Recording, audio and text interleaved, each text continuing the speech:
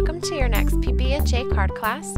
Today I'll be making a set of cards using our penny black sticker set called Petals and Wings.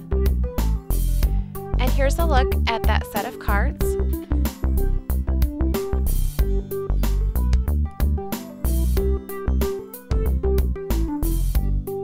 And here's a look at the card that we will be creating in class today.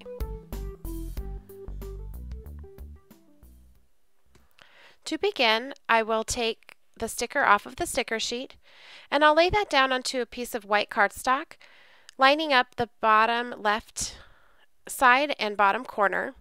And then I'm going to take my trimmer and just trim around this. So I always like to mount my stickers so that they have some strength when I go to use them on my card. And then for any areas that you may not have trimmed perfectly or lined up perfectly on the other side, if you just take a little bit of Distress ink, I'm using Gathered Twigs, and just dab that along the edges. It will hide any imperfections or white that is showing through from that piece of paper we just put it on. Now I'll set that to the side, and I'm taking a white note card and I'm going to begin blending several colors of Distress ink together so that they match the sticker. So to begin on this piece, I'm using Worn lipstick, starting off of the edge and working my way on. And because I know I'm going to layer several colors, I'm not too worried about it going on perfectly. Next, I'll take dried marigold. And I love how this makes just such a nice coral color. So you could leave it at this and have a nice spring color, but I want to match it right up to the sticker, so I'm going to add a couple more colors on. Next, I'll take Fired Brick. And for all of this Distress ink application, I'm using the ink blending tool and the foam pad. And I'm just looking here for how it matches up to the sticker. I just want to add a little bit of tea dye around the edges and lightly over the top.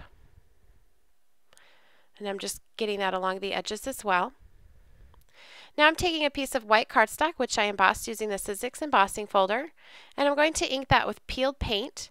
So I'm just lightly going over the top with peeled paint. And then in order to create a nice match with the sticker again, I'm also going to go over this with Evergreen Bough. That's from the Christmas Distress ink collection, but I love it for an everyday color too.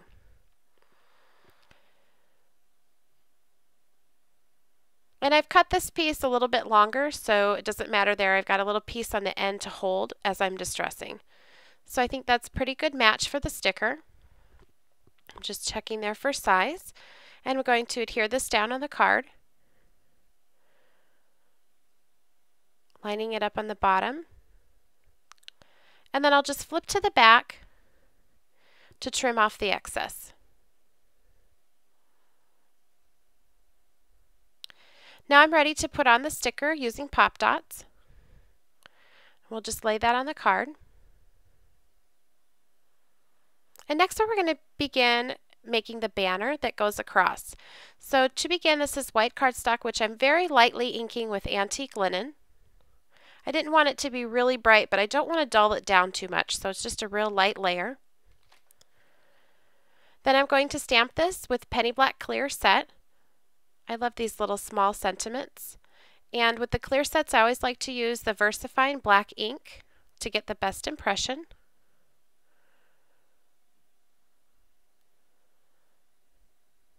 Now this piece again is cut extra long because it's easier to work with. Now here I'm using my trimmer and I'm going to use it as a scoring tool. So I'm just zooming in here so you can see that's the line where the blade normally cuts. But I can use that with my bone folder and just slide it right along that edge and it will score my paper. So I'm going to take this sentiment, I'm going to put it in at an angle and score straight down.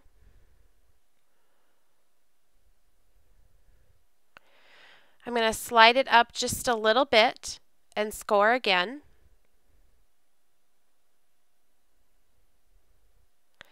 Then I'm going to turn and do the same thing to the other side.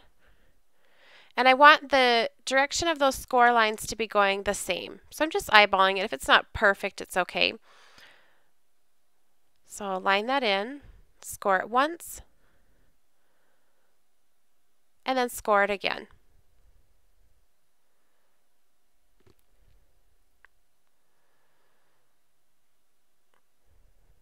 Now I'll set my trimmer to the side and get ready to fold this. So on that score line, I'm just folding it on both of those lines.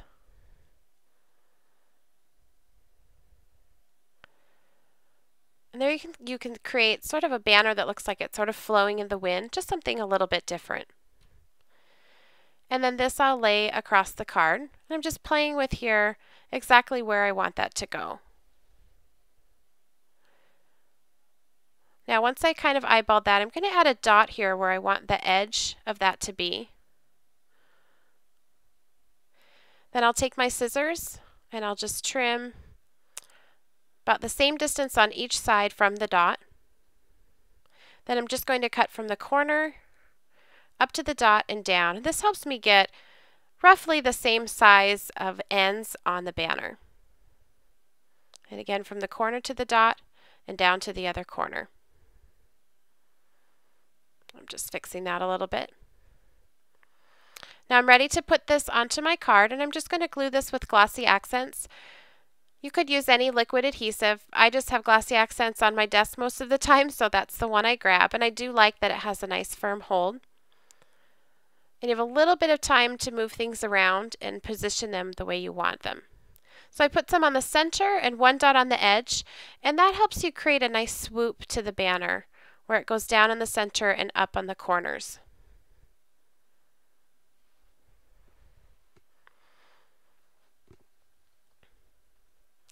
Then the last thing I wanted to do is just add a couple of punched photo corners. So I'm inking this with Antique Linen Distress ink. And then I'll take my EK Success punch and punch those out. And then I'm ready to glue those up on the top. And again, I'm using glossy accents, but you could use whatever kind of adhesive that you like.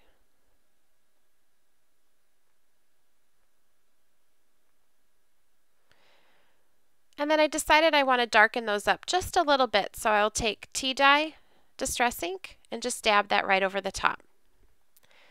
And here's another look at that finished card. I really love using these sticker sets to create a whole set of cards. They're great for gifts or just real quick cards to have on hand. So here's another look at the cards I created using all the stickers on this sheet by Penny Black.